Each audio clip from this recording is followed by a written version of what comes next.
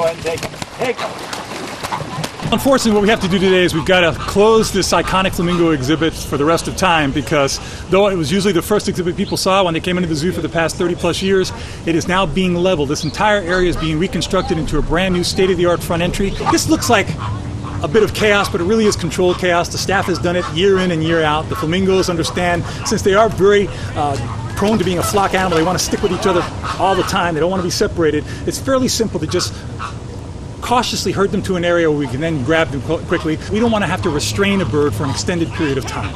The goal is to restrain them as short as possible, get them examined, and get them out to their new exhibit. Then get the next 5. If we grab too many at a time, the veterinarians can't go through them quickly. You're restraining a bird for a long time. You don't want to stress it that way.